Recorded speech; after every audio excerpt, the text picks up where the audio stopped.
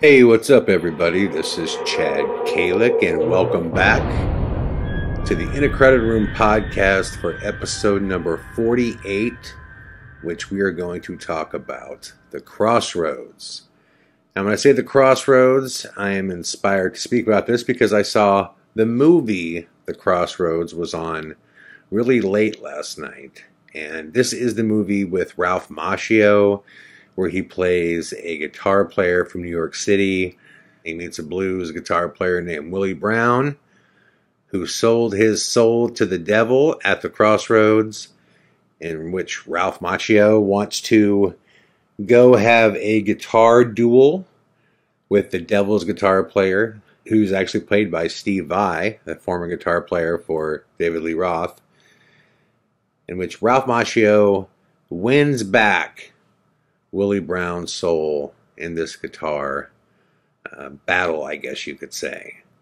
And this whole story is actually inspired by what some say is a true story, what some say is a legend, of a real blues guitar player named Robert Johnson, who at the height of his popularity, it was 1937 or 1938, he just kind of disappeared off the map. And it's believed that there are still a couple albums that have never been released of his material, but Robert Johnson is considered the father of the Delta Blues. But it's also believed that he was the original guitar player who wound up at a crossroads where he met the devil, and in exchange for his soul, he was given fame and fortune as a musician. And that was the deal that was made. You give me your soul, and I'll give you all your dreams. Again, some say this is legend and lore. Some say this is true, and it's been happening for a long time. And what made me wonder if it is true is how many different references there have been over the years about deals being made with the devil for fame. Most recently, I was listening to the Aaron Lewis song, Country Boy, since he's gone country and has this budding new career as a country artist.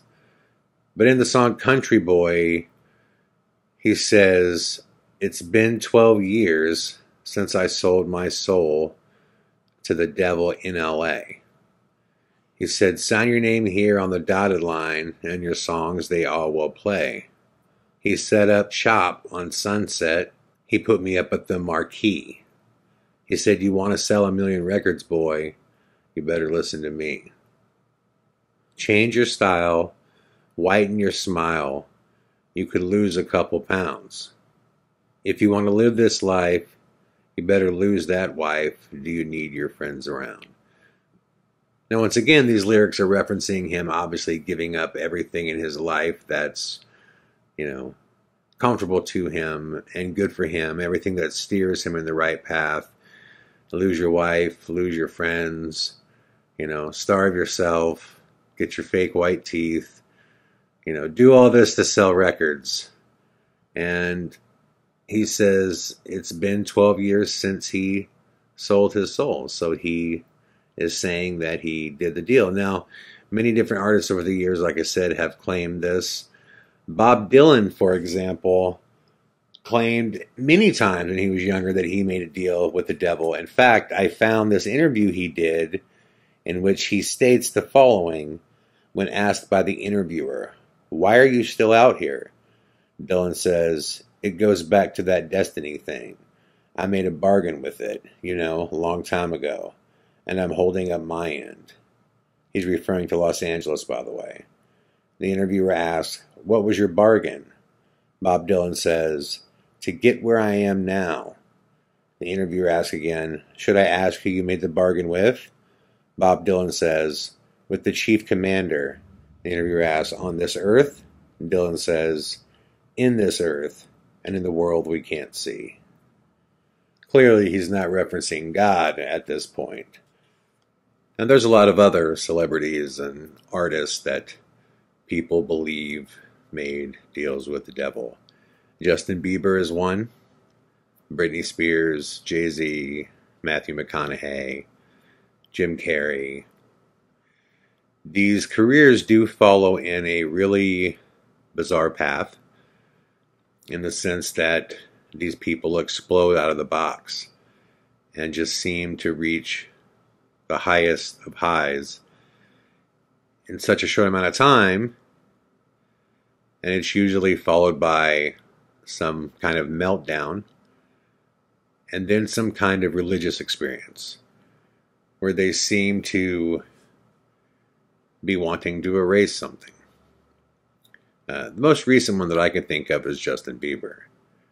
He has a spiritual advisor that is leading him all around town, and there's videos of Bieber taking over small parties and like weddings that he's at and singing all these Christian songs.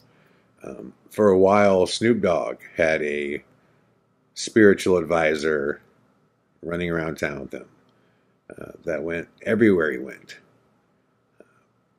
You know, when Britney Spears had her meltdown and was shaving her head and got lost in the drugs for a minute and lost her kids. You know, a lot of people believe this is because she was trying to basically hedge on her deal that she made. I've mentioned this before on the podcast, because it's so hard to make it in this business. I mean, it's hard to just get a job, you know, as a production assistant, you know, a freaking nobody on set, much less, you know, conquering the entertainment business at the age of 15, you know. It's almost unheard of. So when it happens, I think part of it is the fascination. People go, wow, how could that happen? Because it's a great question. How could that fucking happen when the industry is just built to keep people out? So yeah, I think there's a natural, you know, desire to believe that there's something extra that made this happen. That the stars just don't align like that. So when they do, there has to be some kind of hand at play. But I still can't get over the seed to the tree, right? I've said this before too. Whenever there's a legend or lore that's huge, there is usually a seed. Something fantastic that happened. Something incredible that got later blown up into an even bigger story. You know, where did this story come from of Robert Johnson meeting the devil at the crossroads? I mean, this story did not exist before him. That's what I find really powerful. Before Robert Johnson, there were many musicians, many that were successful. But for some reason, this story, the genesis of the Crossroads Devil story, started with Robert Johnson. And since Robert Johnson, it's been repeated many, many times. You know, right down to the Rolling Stones. You know, please allow me to introduce myself. I'm a man of wealth and taste. And that's where these images came from of the devil being a suave dresser and, you know, somebody who is not monstrous looking, but somebody who is highly attractive and slick. You know, that's how the devil is described in Robert Johnson's Crossroads story and in many other stories. So I've often wondered, you know, did Aaron Lewis actually meet somebody who said, I will make you a deal. You can have whatever you want in this lifetime, but I get your soul when it's over. Did Robert Johnson really meet the devil, and did he do the same? You know, when I first learned about this story, I was very young. I was 10 years old, as the Crossroads movie came out in 1986. And I was fascinated by this story. I was so fascinated by it. And when my brother started his first rock band, I literally wondered if they would ever be driving through the backcountry roads of Texas and if they would come to a crossroads. And what would they say if they did? As I got a little older, I started to believe that it was just a story. That's all it was.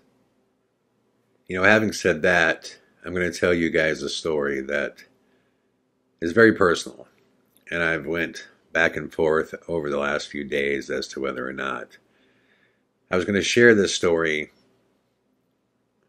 But after thinking about it, look, I created this podcast to be honest with you guys and just let the cards fall where they may and tell you the truth of my experiences.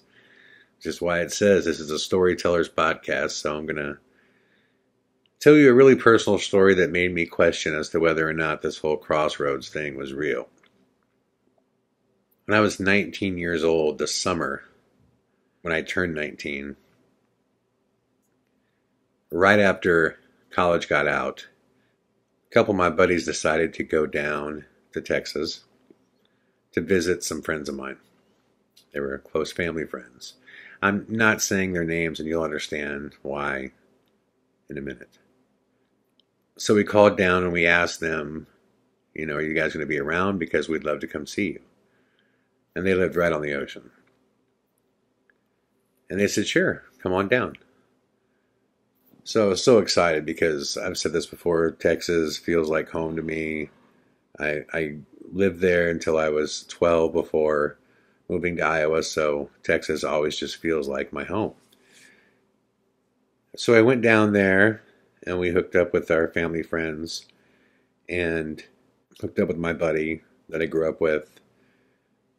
And what was interesting is when I was younger, at the age of 8, my buddy's older sister, I'm just going to change her name here and call her Lindsay. She knows who she is. Lindsay's easy for me to remember, though. Lindsay was the first crush that I ever had. I was 8 years old, and at that time, she was 20 years old. It was the first time that I really just saw a woman and went, wow, she is stunning. And I was a smitten little boy.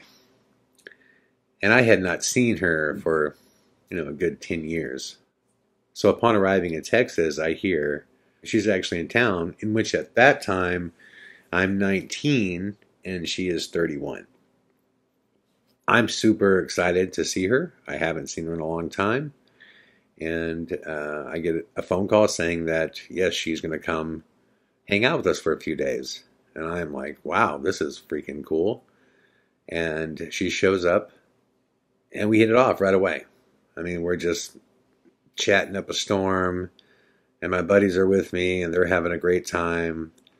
And I come to find out that she's actually a dancer at this place called the Men's Club. Very, very high-end strip club where like all the professional athletes go there. Jeff Bagwell at the time, Clyde Drexler. Like a really high-end, 5-star restaurant type of strip club. And because of that, she has, like I said, connections all over the city. And the reason this is important is because through our conversations, she says, do you like Pantera? They're in town. Well, if you know anything about my history, I was more than a fan. Like Phil Anselmo had changed my life. I mean, he's the reason I shaved my head. I mean, without even knowing it, I was emulating him. They were the most important band in the world to me. Like, how more right could everything go right now? I come down to the place that I love, that's home, reconnect with this girl that was my first crush, who is now this beautiful woman who is saying, not only is she going to get tickets, she knows like Pantera. So she's getting us backstage passes. And I'm like, you are kidding me. So I'm incredibly excited. And as it turns out, she's only able to get 2 passes. So my buddies can't go, but she and I can go. Which, to be honest, at that time, I'm perfectly happy to be selfish because there's no way I'm going to miss meeting Pantera backstage. I couldn't even fathom what she was saying at that time. I was like, you have to be kidding me. Like, this is a dream come true. So we go to the show, and on the way to the show, I mean, we're having a blast. We're just chit-chatting it up and, catching up and just discussing everything that's happened over the years. And we finally get to talking about the show, and I learned that Typo Negative is opening up. Typo Negative at that time, second favorite band in the world. I'm like, okay, again, how many things can keep going right? I mean, this is incredible. We get there, and Lindsay and I are just having the time of our life. We start drinking right away. My fake is working everywhere. I had a fake ID at that time. It didn't even matter because once I got backstage, then you could have whatever you want. And if you know anything about Pantera, you know that they're all heavy drinkers. And having an amazing time, just getting more and more drunk and buzzed throughout the night. The show is unbelievable. I mean, I just feel like I'm on cloud nine, The show ends. The next thing I know, I'm standing there talking to Phil Anselmo, talking to Dimebag Darrell, doing a black tooth grin shot, which is a very famous shot that they created with Vinnie Paul. Having an amazing time. I'm sitting there hanging out with the legends of my world at that time, like the most important people. The show gets over, and I'm just so freaking happy. And we're walking back to the car because we have to go pick my friends up. And we get back to the car, and I walk around to the passenger side, and I look over my shoulder, and I see that so is she. And she was driving. And I turn around and look at her. I'm just like, wow. And I'm not going to go any further than that, but you get where this story's going. And again, I'm sitting here going, how many more amazing things can go right in one setting? And I'm floored. So we go pick up my friends. I'm telling them all about the show, and I met Dime, and I met, this, that. And they all go to bed, and then, I spend the night with Lindsay. That night, end up going out, just partying like crazy, and for the first time in my life, I do the drug ecstasy. Mind-blowing. Absolutely mind-blowing. Probably had the single greatest night of my life. I mean, it was everything I could possibly imagine, that I ever wanted to do as a young man was all balled into these, 3-4 days. Which at that time, I knew this was unique because too many things were going right. And when I say going right, I mean as a young man who wants to, indulge in all of his vices and everything he loves, like everything was coming together and just stacking itself. It's like, if I sat down and wrote, what do I want this experience to be? What would be the perfect experience? This was it. So you get the picture. But like all good things, they eventually end. And now it's time to go home, and that means it's time for me to come out of the drug-induced partying haze that I had been in for the better of a week. And this is all happening as I'm boarding a plane to fly back to Iowa. Now when you come off ecstasy, your body just hurts so bad. You're so depressed. You're so sad. Your dopamine levels are just drained, and you just feel like you want to walk off a bridge. And I had never experienced that before. I had never done any drugs before. This was really the first time that I had done anything hard, beyond like smoking weed or something like that. And what was interesting is I was sitting next to this gentleman that was dressed in this solid blue suit. He almost looked like a pimp almost, but with more style, with more flash. And out of the blue, he just starts talking to me, and he's like, "Oh no, I've seen that look before." I'm like, "What's that?" And he's like, "You got the look of age. You did something that put some age on you." I'm like, "Oh yeah, man, indeed I did." And he's like, "Well, tell me all about it. Tell me about the pain." And I'm almost laughing inside because he's just dead on, And I don't know why, but I ended up telling him like everything. And I think it's maybe because I was so depressed, I just needed somebody to talk to, and it felt good, I guess, to talk to him about it. I mean, he's a stranger, right? Like, why would he give a shit, And we talked almost the whole flight back. And I told him everything, that every sin I could have ever wanted to indulge in, it was served up on a platter. But now that I'm coming back to the real world, I have this beautiful angel at home named Laura. And I'm trying to decide if I come home and just come clean and tell her everything, or if I just don't say a word because she'd never know.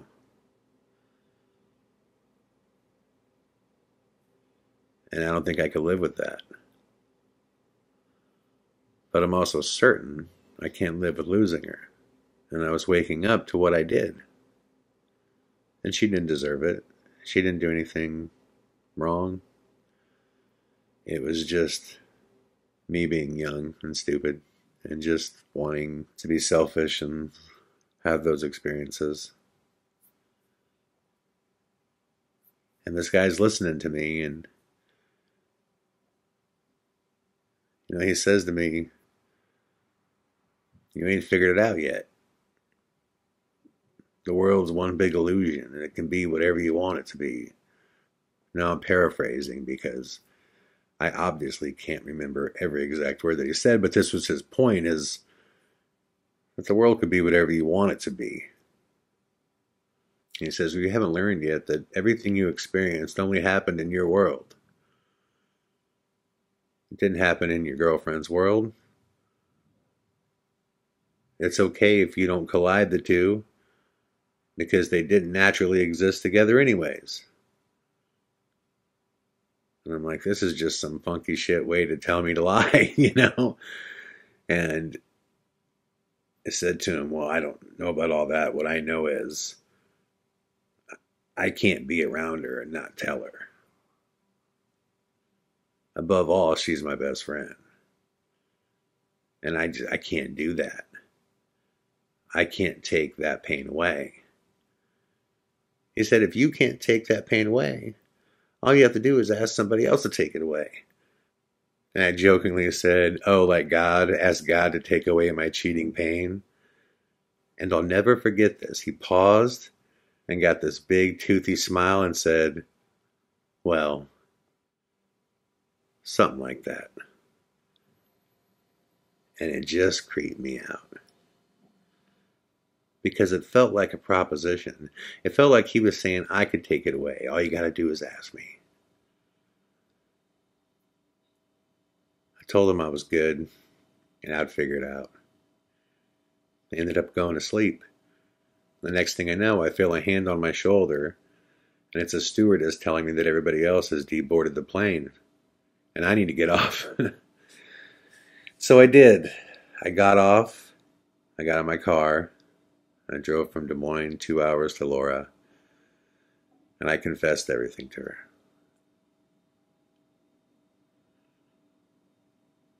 And she was hurt.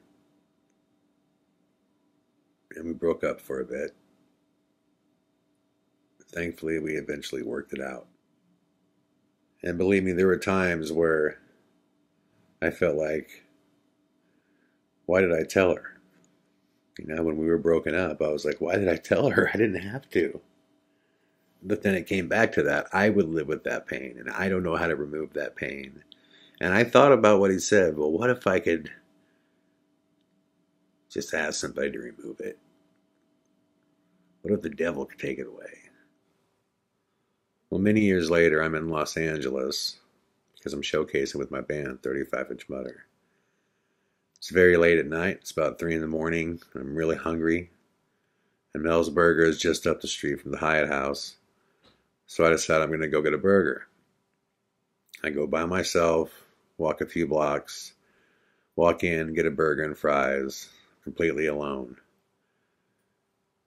And I'm listening to this conversation behind me. And it's this guy basically talking about how they're going to kick their singer out of their band. And the reason it's going to hurt him so bad to do it is because his singer is his best friend and started the band with him. And he appears to be talking to his manager or somebody that's in a guidance role, you know. And at the very end of their conversation, this guy basically says, I can't do it, man. I just can't kick him out. He doesn't deserve it. I just can't do it. I don't know how people can live with that kind of betrayal, but I can't. That's my boy. That's my best friend. I can't do it. And again, I'm paraphrasing here. He's like, so my answer is no. And the guy that's speaking to him basically says, well, listen, you don't got to give me the answer now. Just take the night and pray on it and tell me tomorrow what you think. And he goes, pray on it? And he goes, yeah. He goes, so you want me to go home and pray to God and ask him if I should kick my singer out of my band? And the guy that's talking to him takes a long pause and says, well, something like that. It just gave me the fucking chills. Because I remembered that same response that I had. Now, I don't know what that means. I don't know if that means that there is a devil out there making deals with people. But I know it made me feel some kind of way hearing that response. And it got me thinking that when referencing the demonic, basically what we're talking about is an intelligent manifestation of evil, right? Then we could take the tags away and just say that's what it is. But if it is truly an intelligent manifestation of evil, there's many ways to skin a cat, you know what I mean? Possession is one way to go about it. And that's freaking someone out and driving them crazy and oppressing them and doing all this overt, powerful, aggressive things to take someone over who obviously has a rip somewhere in their soul and they just want to, fight their way in and get them to ultimately kill themselves. That's one way to do it. Is it possible that not only does evil aggressively attack, but that it also works in cunning, clever ways? Because what is our lifetime compared to an eternity? If you gave someone 50 good years in the sun, what is that compared to an eternity? Why have so many artists referenced this? Why have so many artists had these breakdowns where suddenly they're grasping for spirituality? The guy that spoke to me on the plane basically said to me, if you can't get this pain out of your heart, the devil can take it away. Without saying it, he's saying, how bad do you want it? How bad do you want this all to go away? All of your sins, you want them washed? Everything you did, you want them washed. And if this was what was going on behind me, basically that's what this managerial person was saying. He was saying, you want to get rid of your best friend? You want it not to hurt? Pray on it. Pray to who? God? Well, something like that. I don't know the answer to this, but I do believe in possession, and I just think that if possession is possible, then something like this is possible. And there's a reason why the Crossroads story exists. And there's a reason why so many artists write about it. You know, when I think about it, I don't know if that was my crossroads or not.